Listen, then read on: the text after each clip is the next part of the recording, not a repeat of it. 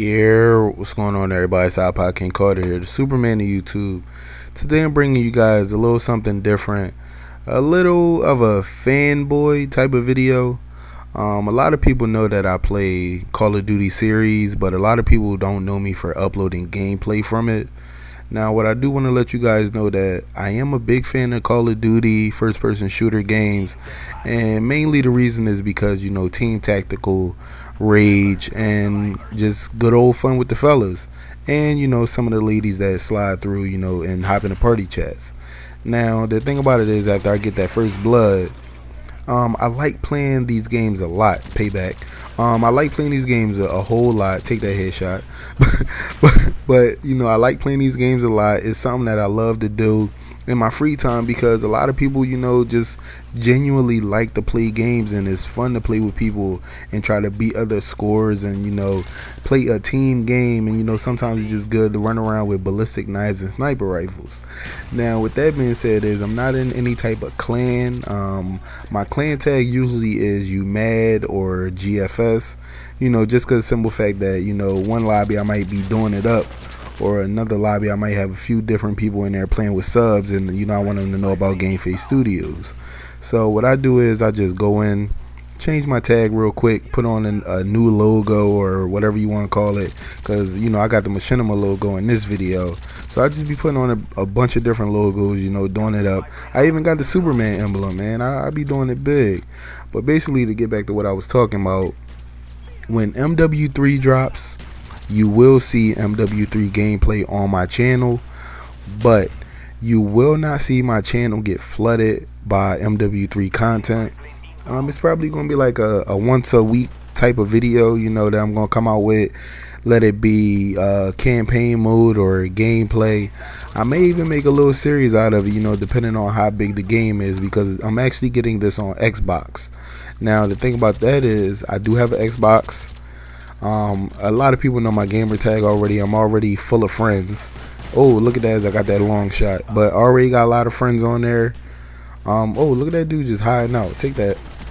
Alright, as I get my Blackbird, let's get back on topic. But basically, a lot of people know me for sports games, and the reason for that is, you know, all I play is 2K. But, you know, there are times when I don't play 2K. Now, I'm waiting on this dude, you know, caught me a noob coming in, he thought he got me. But check out what happens here.